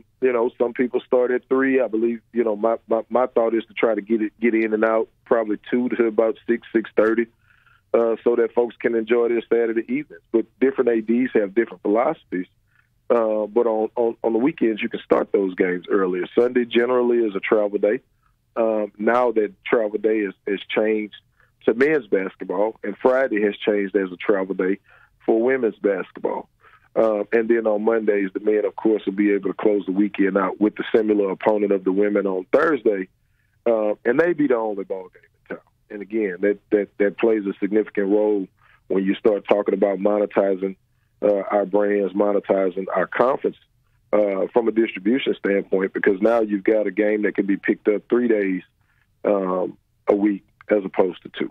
So, that's my thought, my 2 cents. There'll be more announcements coming soon. Again, we've got a great contingent of presidents, very savvy contingent of athletic directors and senior women administrators. And so we're going to continue to push the envelope as best as possible for our students, for our student athletes, and for our institutions. Now, Rob J. said what that's going to do about the broadcasting crews if we in Alabama, and he said we're playing Alabama State and A&M, and if I got Alabama State with the women on Thursday night in Montgomery, then I got to go to Huntsville over the weekend, the doubleheader. Then I got to go back to the Montgomery on Monday. Rob J. kind of has some his pros and cons with it, saying what that's going to do with the broadcast crews across the conference that broadcast these games, both men and women, for their prospective schools. Yeah, and those are some valid points. You know, I would just say that when we're in the room, we're concerned about the student athlete. That's simply it. Yeah, and I think we're, but to his point, because Rob J is a significant figure in our league from a broadcast standpoint, so you can't underscore his concerns. But I feel like what we need to do, because we all depend on mass media, right? So you can't discount that, whether it's broadcast, whether it's social media, whether it's print media, journalism, it still exists and it's still vital to our overall brand. But what I think is going to call for is for us to be able to adjust to it from an administrative standpoint and provide resources for the Rob J's of the world, for the Perry Davises of the world, who broadcast games and cover games throughout our league, right? So now you're talking about, I'll give you an example. If Southern Grambling basketball are travel partners, right? So essentially we play the same people on opposite days. So if Grambling goes to Alcorn on Thursday, then that means Southern goes to Jackson on Thursday, women. All right, so that means Grambling will go to Jackson on Saturday and play a doubleheader. And then the men will follow up with Alcorn on Monday. So it's still regional, right? You're still within a certain mileage standpoint from a travel standpoint, unless you talk about obviously Bethune-Cookman and Florida A&M, which is a little stretch. Which is a little farther in distance. But when you're talking about Southern Grambling, 3 hours and 27 minutes, I make the drive all the time. Don't debate me, right? You start talking about Alcorn and Jackson. That's an hour and 30 minutes. You start talking about Alabama State A&M. I believe that's a little over 2 hours. So they're relatively short drives, short commutes from one of those campuses to the other. But we can and we still have the opportunity and the ability to adjust for the betterment of our media programs and teams. Well, Dr. Travian Scott, I wanted to say thank you for coming on this morning. Great discussion. I want to kind of give that breaking news what you just said, because it's the first time we've heard it from an official, an administrator of this league. So for you to be able to give us some insight on that and what it's going to look like next year, appreciate you for that. And most of all, congratulations to you guys with your SWAC victory, winning the tournament. You just swept past Southern this year. A lot of the Jaguar fans weren't too happy about that, but swept past us. But getting the opportunity for you guys, man, to go to the NCAA tournament, to get that viewership, that audience, and what that means for your program. Congratulations to you on that. And congratulations also to your women's basketball team winning that first round of the WNIT. They're still in contention. So, man, good things happening up there at Grambling. He is a Southern Jag for everybody that's listening. Come on. So, Jaguars at work, baby. Come on. We're going to always end it on a Jaguar note. I want to hear him say go Jags, but I know well, you're being messy this morning, Perry. It's too early. We're not being messy before 9 a.m. You could be as messy as you want.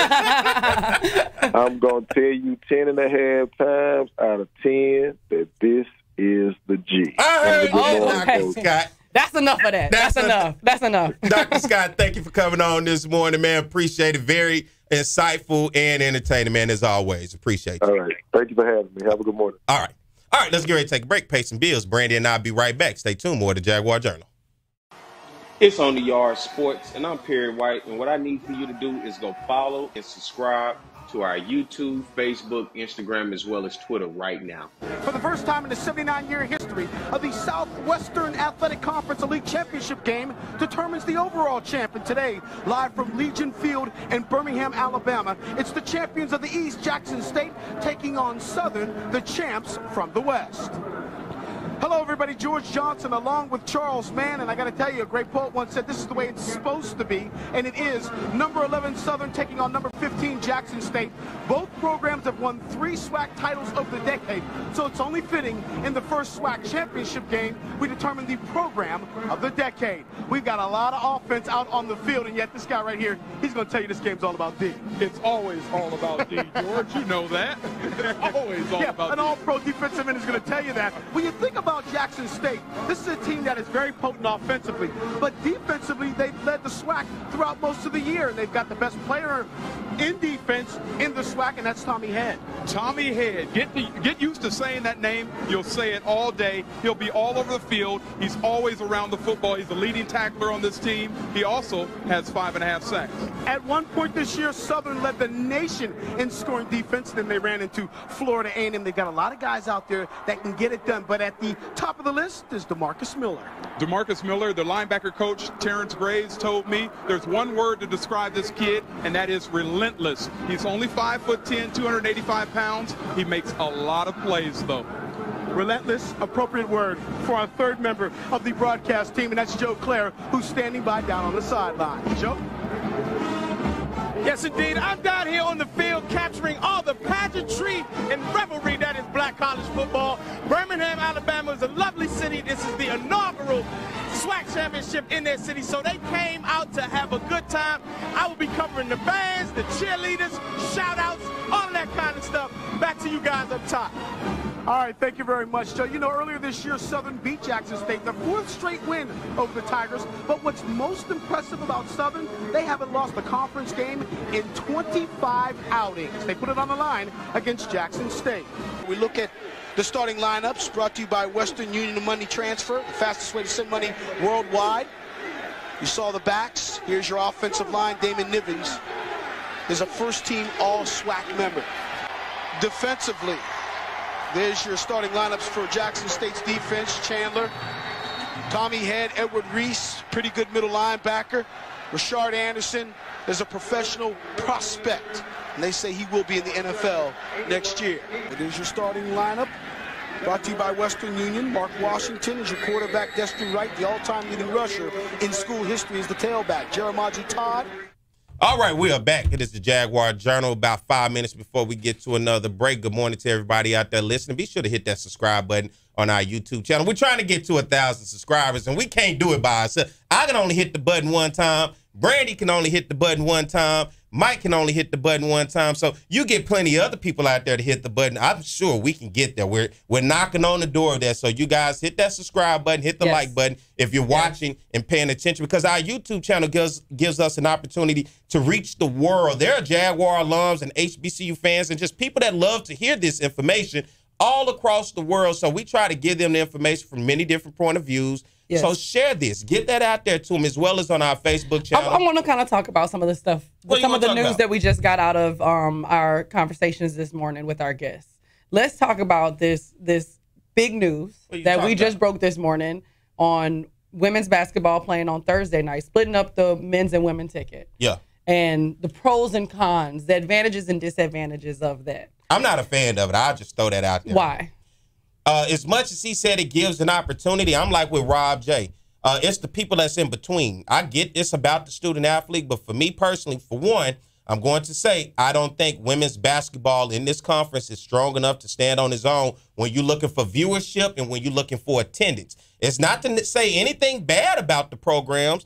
I just think it benefits when they work together. But I do understand what he's saying, playing late into the evening on Mondays. That makes a big deal when you're looking at probably the men's game sometime tipping off at 7:30, 8 o'clock. But to split that, I'm just not a fan of it. I know he used Alcorn because Alcorn isn't a far place to go back and forth when you're looking at Grambling and Southern as travel partners. But I think about the Florida schools, the Alabama schools. You are stretching thin staff on top of you're paying officials because now, well, it's still the same when you look at the officials because you're still going to have to pay them. But now officials have to travel more going back and forth as well. And there's just a lot of other things that I think the conversation has to be had on. What's really the benefit? I get the possibility of television added to it, but what's really the benefit of it is all I'm asking. I'm going to say this. In 2020, I had a colleague of mine who commented that nobody wants to watch women's basketball. Mm-hmm. And I would argue you've just decided that no one wants to watch women's basketball. I would argue that anytime you have something, especially at HBCUs, whereas going back to what I said earlier, it's such a community hub that you're going to be bringing in audience that maybe you weren't bringing in because the games were going into the late night. Because, as always, our HBCU campuses are quite literally community hubs. I see this as an opportunity. I think that there are benefits for it being an opportunity. And I'm one of those people that appreciates change and appreciates at least let's just try and see what happens. We could always go back. We can always go back to the way, you know what I'm saying? Mm-hmm. So I think that I'm seeing it as an opportunity, especially for the student athletes. As he said, when you focus on them, one thing I hear from student athletes all the time, they feel like they don't get enough attention.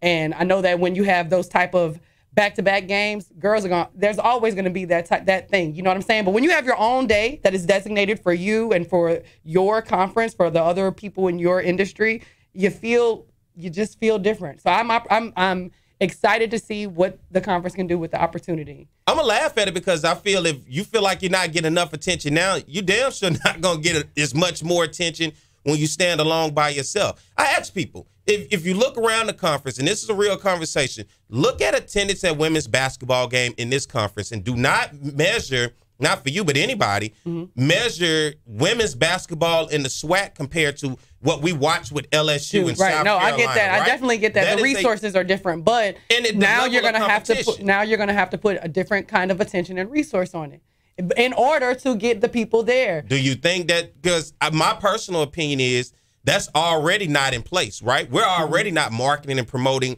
our games that we already have on our current schedule enough to get people there. I saw the same thing with the SWAC basketball tournament in Birmingham. I didn't feel the marketing towards that game to sell it to the city of Birmingham and as well as to sell it to people around the conference to come to Birmingham and support your team, right? Everybody waits till the weekend to see who's going to get to the championship. Understandable. But the reason of having it in the city of Birmingham is to get the city out. Now, I know there's a lot of things that goes into it. I personally just didn't see it. And if seeing it for me means having to see it from social media standpoint, because that's how I'm judging marketing these days and branding, I didn't see that personally from the conference. And I currently don't see it when we do have the doubleheader games and weekly games from our institutions, that we don't put enough excitement behind basketball right now to be able to sell what we have. So now you're asking me to sell a whole day by itself and to ramp up selling my women's basketball program, in which I'm already not doing. That's just kind of where I guess my issue. I don't have a problem with it being with the way that it is. My thing is I don't foresee us doing the right things going to do by those women's basketball games by themselves to give them that exposure and that marketing to brand them alone. Agreed. And to go back to what you said earlier, I think my only concern, I'm still going to say, I think I look at it as an opportunity. If they haven't been doing something, now have an opportunity to start doing that, because you're going to have to. But what you just said of, let's not compare our conference and the way our girls perform to any of those big D1 schools like we've been talking about earlier, the UConns, the LSU. We are not them. So what are we going to be able to do with the resources that we have? Yet to be seen. Women's basketball is definitely going to have to be supported as well by the community, the female, and the fans, the women organizations on campus. I believe the women's sororities. This is the time when you look at for the community of women, right? But not just women. But that's the thing. That's the competitive start. The competitive spirit. I would say that within the university, they got enough organizations on campus, men and women, that they could be the beginning of. I think that's a great idea of having those organizations, not just the women's organizations, but those Divine Nine organizations, some of those other service and social organizations, being a part of going to them Thursday night games and then hitting up the Friday night games. Because let me ask y'all out there, how often do you decide that you're going to the women's basketball game by itself? You typically, and I know when I'm going to these games, you trickle in towards the end of the women's basketball game to catch the men's basketball. That means the branding and the product is going to have to go up tremendously in terms of what we're doing. You're going to have to create some excitement behind women's basketball. One thing I've seen in a lot of sports entertainment, I'm sure a lot of folks out there, if you go to different games and events around just athletics in general, not just at Southern, but athletics in general, there's a huger focus on in-game entertainment, on fan first, on what do fans get out of their ticket today? Not just coming to see the game. What else do they get out of this event? I think if the creativity and the resources are put into that, you're going to see more. Because if I'm just going for the 4 quarters, that's one thing that's going to pull me there. But some of that other stuff that gets you there, some of those, again, making it more, continuing to focus on it being a community hub. I just see this as an opportunity, if given the right attention, if the right people are in place to set this up and see it as a forward-thinking, opportunity. They gonna have to show me, Brandi. Perry say he's skeptical, honey. He is skeptical. He is skeptical about it. So we're gonna have to see. I'm excited to see what this can mean, at least for the SWAC. Let's just focus in and see what they can do with it. Let's see what Jackson State can do with it. Let's see what Grambling can do with it, and then there may be some winning routines there, some winning opportunities there. All right, well, I know we got a caller. Let's take a quick break right quick. We'll come back, and then we'll go straight to the caller. So, Sam, hold on. So, you guys stay tuned. We'll be back more to Jaguar Journal. Your home is... It's On the Yard Sports, and I'm Perry White, and what I need for you to do is go follow.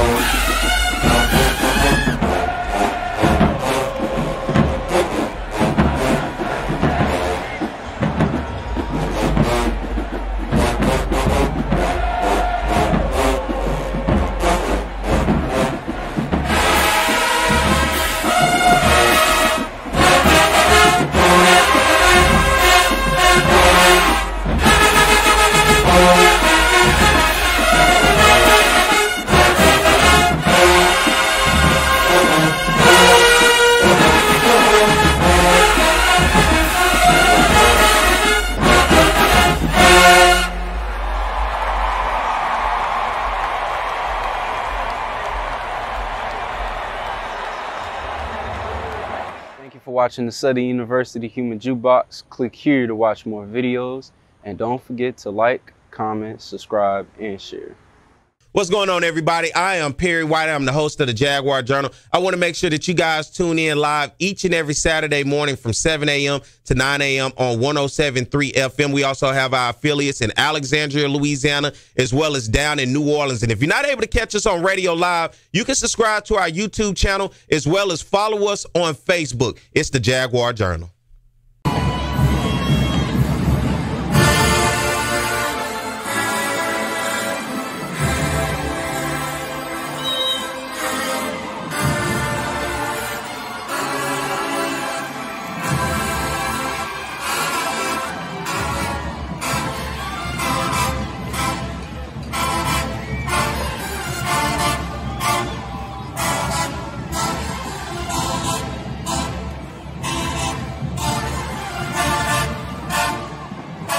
We are back. It is the Jaguar Journal. Good morning. I'm Perry White. She missed Brandi B. Harris. Let's go to the phone lines. We got Sam on the line. Good morning, Sam.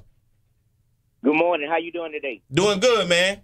Good. I agree with you. I kind of find it hard to, for even locally, that you can leave your work on a Thursday with having a kid or grandkid in school and go get a game when you can go catch both games on Saturday.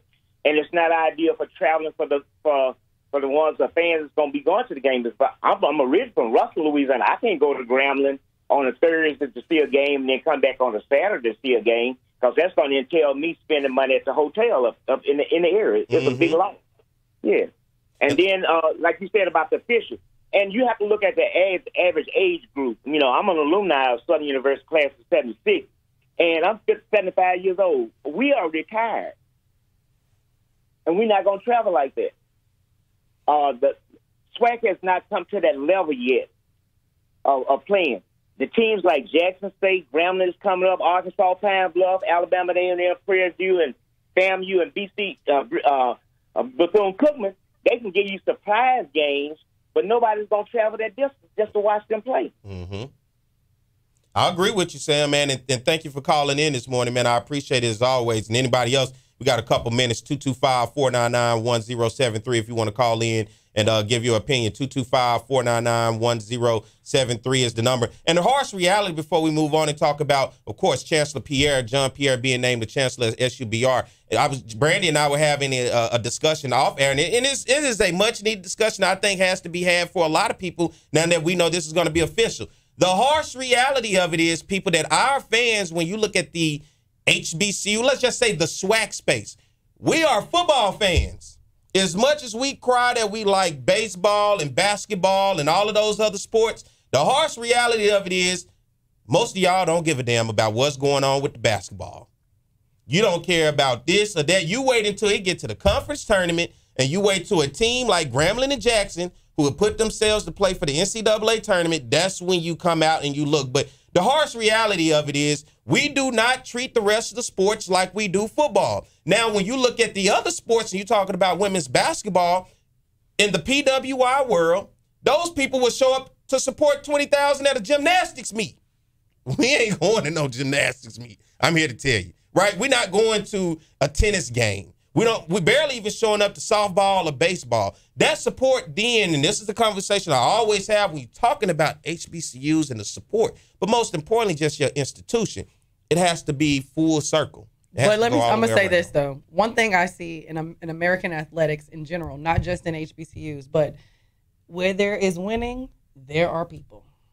But people could, like, I had this conversation with where there is Jackson. winning, there are people. And I'm not saying that your team should be winning for you to support them. Mm-hmm. Obviously, I'm a believer in supporting the home team regardless of how they're performing. Like, it's my job to support the home team. Mm-hmm. But at the same time, if Southern's women's basketball team was undefeated and was knocking them down one by one, if you think that more and more people are not going to be trickling into that mini dome on a Thursday night, I beg to disagree. Southern won the SWAC championship last year and played in the NCAA tournament. It did not change the profile of what happens with Southern women's basketball this year compared to last year. You still had the same amount of attention. Southern played in the NCAA tournament last year. Played against Sacred Heart in the first 4-game in. It lost against Sacred Heart, and that's my point.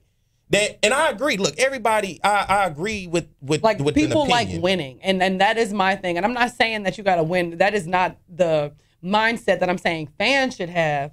I'm saying having their game separate could potentially provide an opportunity. What's the opportunity though?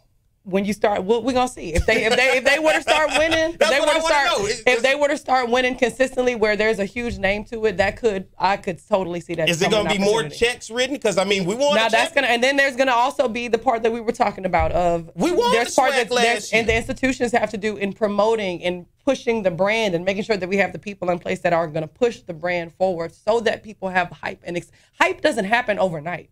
Hype is built, especially through branding and marketing and social media. So we will see based on the performance if there's going to be a push, and hopefully there would be a push to get more eyes, get more attention on it, and we shall see. We shall see. I have to believe it to see it. And now this is the part of the show when it gets to that point of it's constructive criticism, because look, Southern won the SWAC championship last year. We beat Big Bad Jackson State, and then we went on to win the championship game against UAPB. Coming into this year, show me the hype into Southern's women's basketball to lead, to get more people to come to the game. Along with a head coach, a new head coach, show me the excitement that you saw with marketing and branding to get you to come. And this to anybody that's out there, show me the excitement that was created. And at the same time, I had this conversation with Kerry Jackson, who's the former baseball coach at Southern University. We want championships, right? But in our mind, it is the conferences. It's the SWAC championship. That's about as far as we draw the line. What Dr. Travian Scott said, imagine those teams that not only just won one game, winning 2-3 games as a conference, the amount of money that it generates back into the conference. As much as we yell we want SWAC championships and we want these types of games, when you do win it, people don't do nothing but run their mouth. That's why I asked him, you got the calls and the texts. What about the checks? That's what matters when you talk about winning championships. We'll brag all day. Yeah, we won the championship. What investment then do you give back to the program after a championship is won to then level up the program? Because guess what? When you win a championship, you're going to have to pay your coach, or your coach will get out of there. You're going to have to upgrade your facilities. You're going to have to invest more money into the program. You want the overall profile of that program to go up. And if you don't invest that back and you just yelling, we won the championship, and then when I come back as the coach in a team next year and I'm literally in the same position, what we do at HBCUs, low resource institutions, we say do more with less. That's the position that we're in. We got to learn how to support better as alums. We got to learn how to support better as a community. Talk about real quick before we get ready to get out of here, Chancellor John Pierre, former chancellor at the Southern University Law School, now named the chancellor of the SUBR campus. Very, very exciting news. He's done a lot of work with the SU Law Center, so very exciting to see what he do. Now that the president and chancellor position is separate, so President Dennis Shields can focus on the Southern University system, and Chancellor Pierre can focus on the Southern University Baton Rouge campus. Miss Brandi B. Harris, man, listen, look, I'm glad you're on here now. We're going to keep this rocking and rolling, huh? Okay, we're going to see. Yeah, we're going to see. As long as I get time to get my coffee on Saturday morning, we'll make it. We're going to be all right. And I like you stand your stance on something. So we need that here. We go back and forth. We have these conversations. And there's plenty more out there. I want to thank Spirited conversation. Spirited. I want to thank my man Rob J from Jackson State coming on. Shout out to them playing against UConn today. Tip off at 12 o'clock. One last time for the last time. Congratulations to the Grambling State Tigers. You may never hear me say it again, but congratulations to them with the conclusion of their historic men's basketball season. And their WNIT run by their women's basketball team playing today. So thank Dr. Travian Scott for coming on. Vice President of Intercollegiate Sports up there at Grambling. Does nothing more than the AD, the athletic director. So thank him for coming on. And thank all you guys for listening. It is a blessing to have you guys tune in each and every morning on Saturdays from 7 a.m. to 9 here on Talk 107.3, as well as on our YouTube channel. We thank you guys for that. Hit the subscribe button and like. Also share this. Put the information out there for people to be able, because look, you never know what you're going to get out of us, right? And one more time, you guys, good luck to the Jackson State women's basketball team. No, we're going to give them some, we're going to send them some good juju, like I like to say, some good vibes as they take on UConn today. So very exciting stuff for them. All right, so thank you guys for tuning in. We'll be back next week at the same time in the same place, because always, it's the Jaguar Journal.